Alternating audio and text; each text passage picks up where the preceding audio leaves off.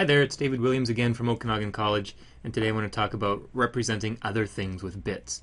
And so far we know how to represent numbers using bits, and now I want to enhance that and talk about representing other things using bits. And what we see here in this slide is an ASCII code chart. And I'll get into a little bit more about ASCII, but it's basically a way of using bits to represent characters. Now,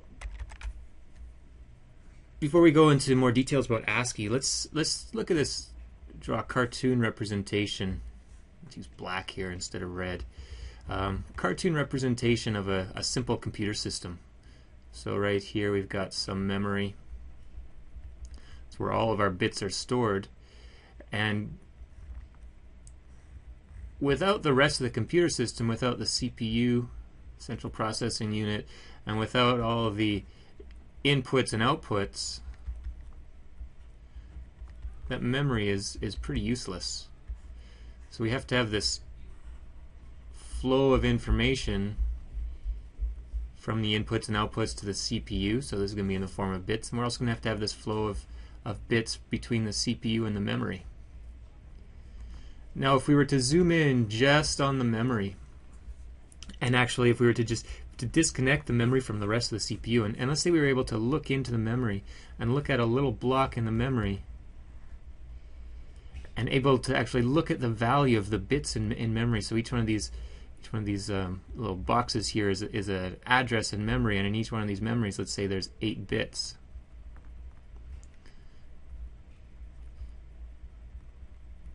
Now, and just continue on, all these blocks of memory are filled with bits. Now without any context, all those bits are just bits. They don't have any meaning. Now we could convert those bits into decimal form, but those bits are not necessarily representing a decimal number. I mean, they could be representing anything. They could be representing a program. They could be representing an image or an audio file or a video, or it could be data within a Word document. You know, the list goes on and on. They could be representing anything. The thing that I want to focus on that these bits could be representing is ASCII. And ASCII, ASCII, stands for the American Standard Code for Information Interchange. And this ASCII code, which is just a code using numbers or bits to represent characters, was actually developed in the 1960s, and it's still sort of in use today in character encoding on the internet. It uses a more advanced version of ASCII, or more advanced version of character encoding called UTF, UTF-8 being the most common one, which is actually backwards compatible with ASCII. So let's look at what ASCII is, and in particular, what do the numbers represent, and what characters does each one of these numbers represent? Now, ASCII, the original ASCII, is a 7-bit encoding mechanism, character encoding mechanism. And what we're looking at here is the full 7-bit ASCII table, starting with the number 0 going all the way up to the number 127. So what we see in this table here is we've got the decimal row, a hexadecimal row, and an octal row. So these are all just numbers in 3 different forms. And then in red is the character that number represents. So for example, the character capital D over here is represented by the decimal number 68, which is equal to the hexadecimal number 44, which is equal to the octal number 104. And the way this would work is, let's say that we were trying to type out, or we were typing out on the computer, we're typing out a little phrase, let's say good day. So we type good day into our computer, and this is going, if this was an ASCII character encoding, if our computer was encoding characters in ASCII form, each one of these characters would take on the ASCII code when it was stored in memory. So if we go back to the ASCII table and look at what good day looks like, we find the first character G, which is represented by the decimal number 71 or the hexadecimal 47, and then lowercase o over here is represented by 6F, and then another 6F for the second O, and then lowercase d is 64, and then we would have a space.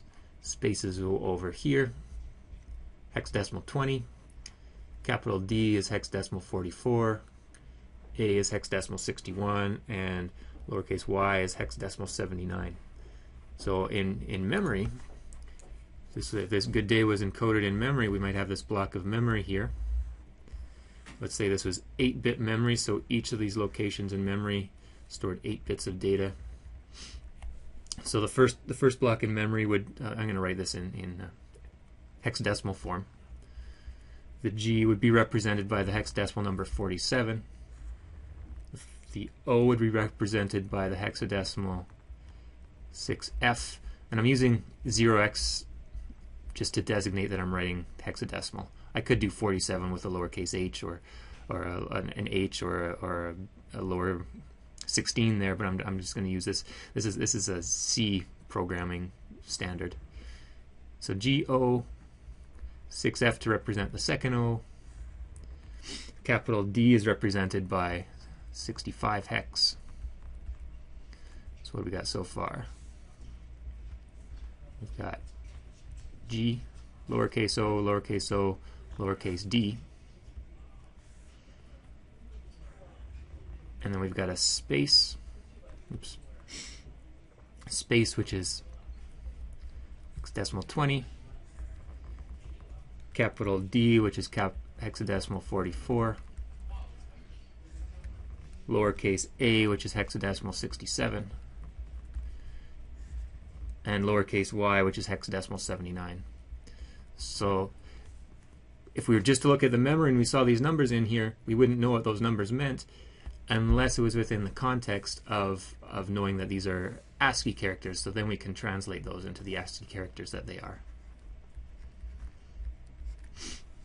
Now going the other way, let's say that we had in memory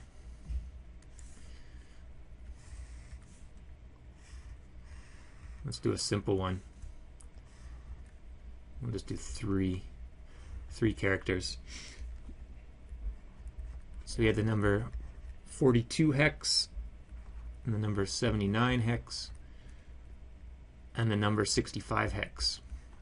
Now just knowing that these are ASCII characters, we can then go to the ASCII table and look up 42, which is a capital B. So that 42 represents the capital B. The 79 represents the lowercase y. And the 65 represents lowercase e. So only by knowing what the context is for these bits can we then figure out what those bits actually mean. And hopefully that helps you understand a little bit more about representing other things with bits, and most specifically how ASCII works. And if you have any questions, you can bring them to your instructor.